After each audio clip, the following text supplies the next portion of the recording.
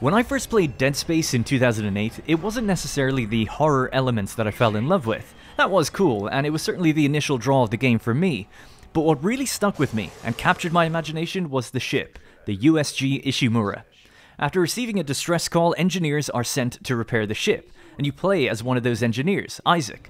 Equipped with cutting tools and the grip telekinesis module as well as stasis modules, you're tasked with bringing the ship back online and getting it in working order.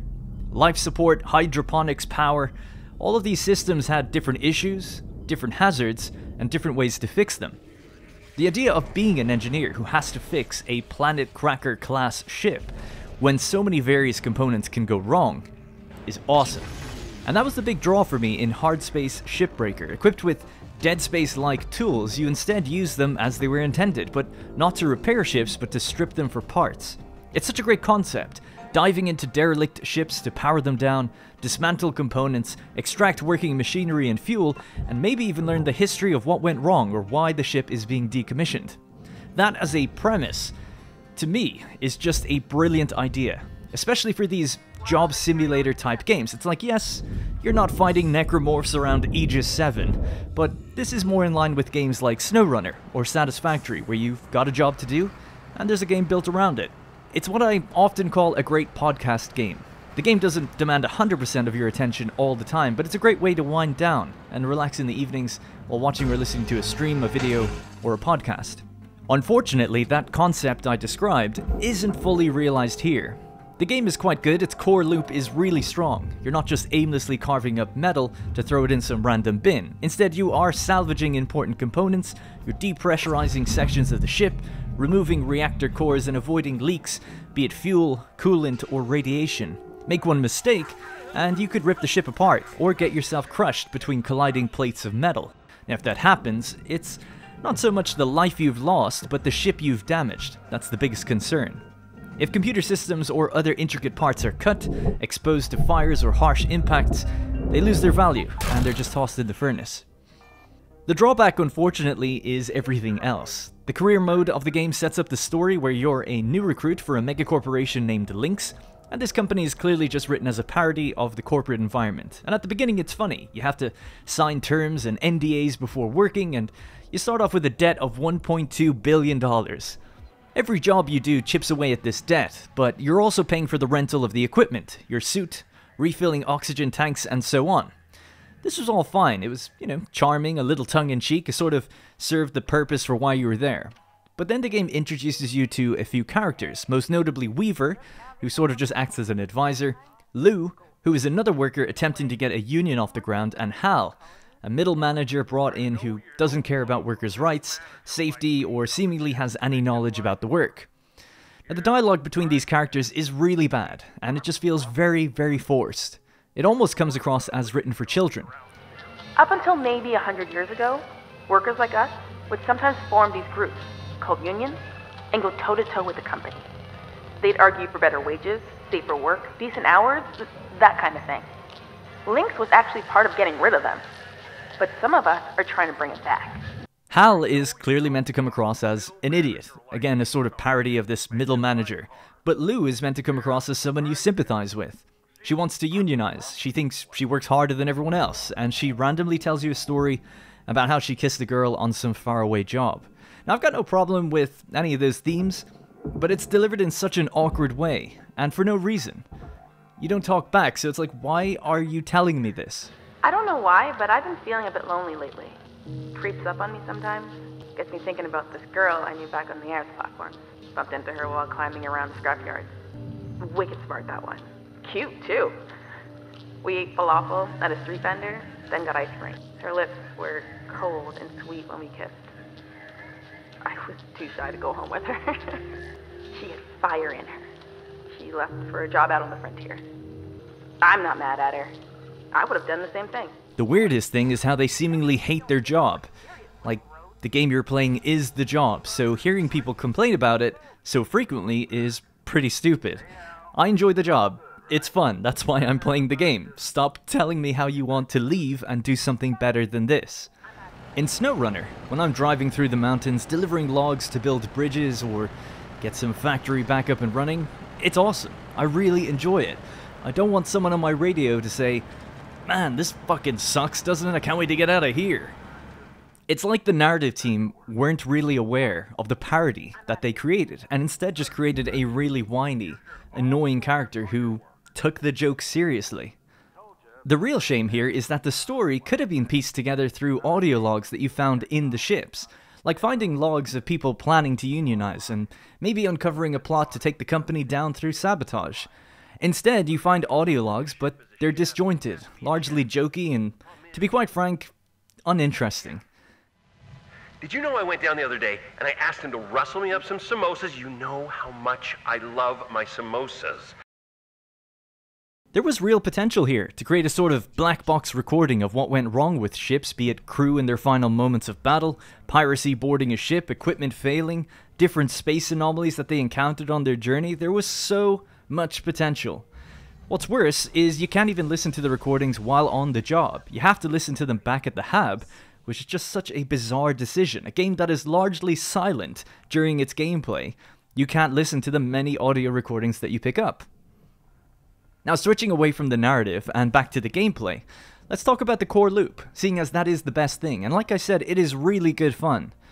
When you begin a shift, you have a timer for 15 minutes to salvage the ship in the bay. How you approach it is completely up to you, and it can vary with the ship depending on its layout, its size, its complexity, and some random deviation for things like which rooms will be pressurized, which ones have power, and where certain components are placed. All the components a ship is made up of is categorized to either furnace, processing, or barge. Furnace is usually for raw materials to be melted down like steel frames or walls.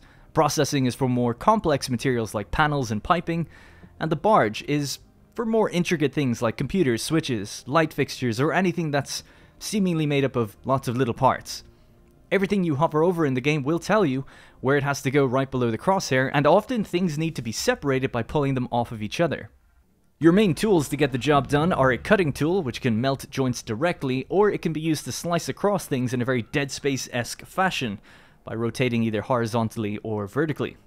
Then you've got a grapple tool, which is used to push and pull things, and also to tether them together, or to pull really large objects towards the gates. Lastly, you then have demo charges. These are remote explosives that cut very strong metal. Now, metal actually has varying degrees of a cut grade, and your lasers can only do grade 1. Explosives can cut through anything higher than that. And this just felt kind of odd to me. All the tools just work for tier 1, and then explosives just work for everything else. Apparently during early access, there was supposed to be tools that would be utilized for cut grade 2, and for other things generally, but for whatever reason, these are all the tools in the game right now. In career mode, your tools get progressively improved over time as you spend LT points, which are earned for progressing past thresholds of your salvage. The more you successfully salvage, the more points you get to spend on upgrades, but you also earn XP that will allow you to work on bigger and more complex ships. It's a pretty satisfying core loop that always has you getting something new every couple of shifts, and since they only last 15 minutes each, the time really does fly. Now, you can always just do free play to get everything straight away and have no limits, and in that case, time actually will count up, so you can score on the leaderboards for how fast you salvaged a particular ship. There is also a nice side progression to the game where you'll be given your own ship, and off the record of the company you can scrounge some materials back with you to fix it and improve it, which is an eventual requirement for leaving Link's company and finishing the story. You can pay off your debt, but in order to leave, nothing comes free, so you need to get your own ship up and running.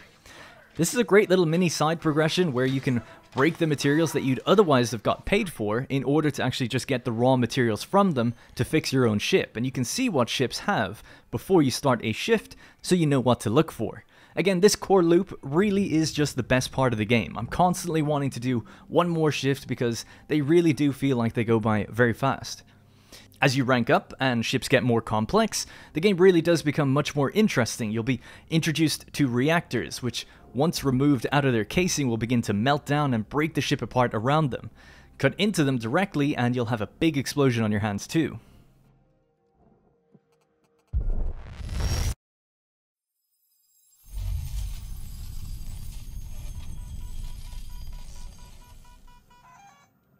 Then, as you progress along, you'll be certified to work on fuel tankers and pressurized ships. And this is where the physics, although a little bit wacky, becomes fully utilized, as you'll either use the onboard computers to depressurize or pressurize certain cabins, or if you've maybe ripped the computers off the walls already, you'll have to do a controlled depressurization by cutting a hole somewhere that won't get you killed or damage everything inside it.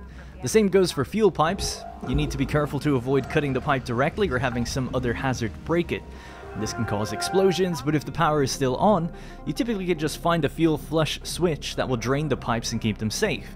The challenge is in getting to the switch without damaging the ship, and doing all of this against the clock.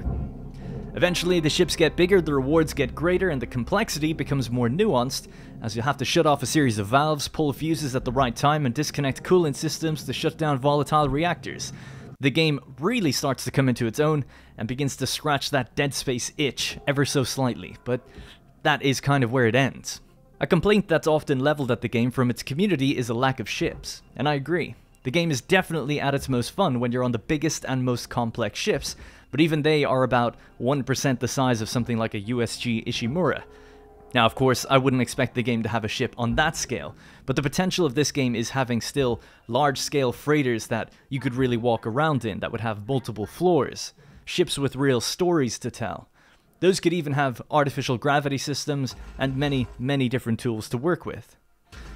Even without my dreams of large-scale ships, it's a real shame that they didn't invest into some sort of ship editor, so players could create ships and upload them to the workshop with the models already in the game. Again, just massively missed potential there that would have added great replay value.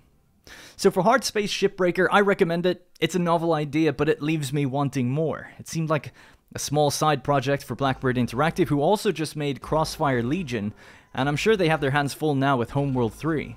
But it's a shame that they couldn't maybe give this to an indie studio or dedicate a bit more time to it, because it is made in Unity, and I'm sure there's a lot more that could be done with it. For some reason, even though I do enjoy the game, all I can see with it is lost potential. The game is available on Steam and also PC Game Pass, which is where I played it, and if you're subscribed to that service, this is a perfect sort of AA game to play on there. Listen to a podcast, carve up some ships, clear your debt, and I guess be done with it. Thank you very much for watching. Let me know what you think of the game, and if you agree with my take on the potential for something like this. Can Dead Space work without the action? I think it can. That's all from me, and I'll see you in the next one.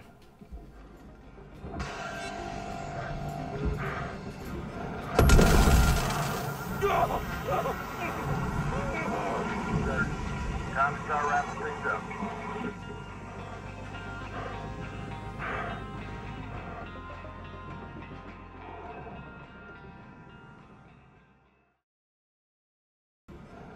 Rustle me up some samosas. You know how much I love my samosas.